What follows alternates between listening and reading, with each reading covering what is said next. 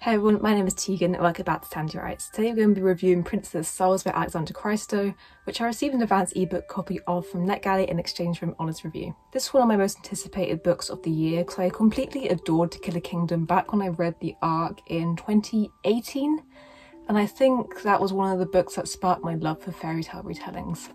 However, 4 years later, I no longer agree with a majority of the points in that review, and the things that made me fall in love with the book have faded.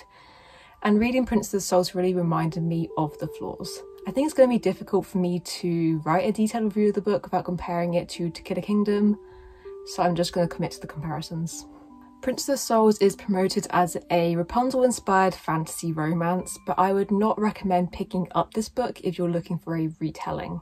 Our main character, Celestra, has long hair which is cut off early on in the book, and she is living in a tower for the first handful of chapters that she narrates.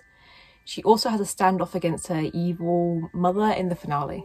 For me, this is the extent of the similarities, so yes, you could describe it as Rapunzel inspired, but it's incredibly loose inspiration, especially in comparison to many of the fairy tale inspired works that are popular right now.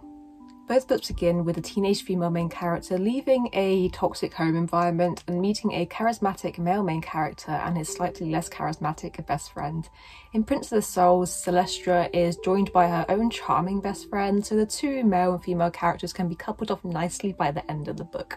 Both books spend time travelling on a boat to a port city location, which might be the same city, but it's been so long since I read the first book that I no longer remember that detail.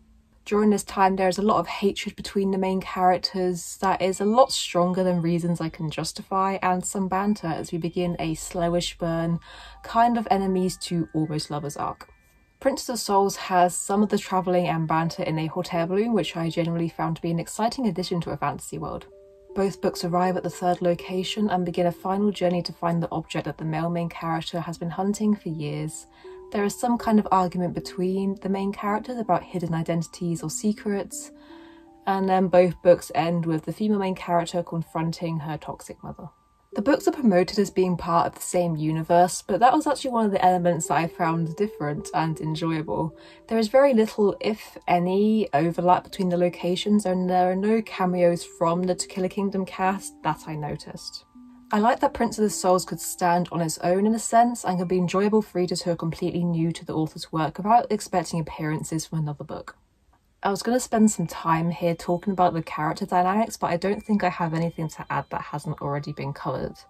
The female and male protagonists are very similar to the ones in To Kill a Kingdom. There are fewer crew members this time, so the side characters had more room to grow, although I don't feel they added any substance to the plot other than comic relief and fleshing out the main characters' backstories. There is a lot of banter and very few serious or emotional moments to add some dimension to their personalities. I do think that Princess Souls is superior out of the two books, although I don't think any book can top the majesty of To Kill a Kingdom's opening line. The plot itself also hits more of my niche interests, and I was a lot more invested in the main character's arc, even if I found her a little bland as a character. There were also some descriptions of a sentient haunted forest that tugged at my soul, as horror influences and forests in general are very exciting to me. In summary, if you've already read To Kill a Kingdom, you've pretty much already read the majority of Princess Souls. I would not recommend picking up the latter unless you haven't read the former or adored it with your whole heart. However, ignoring any other books, Princess Souls was an enjoyable fairy tale inspired adventure and slow burn romance with an enemy to lover dynamic. I rated this book as 3 stars on Goodreads, but I would more accurately rate it as 3.5 stars, mostly for the haunted forest. That is all I have to say about Princess Souls today. Thank you so much for watching, and I hope to see you next time. Bye.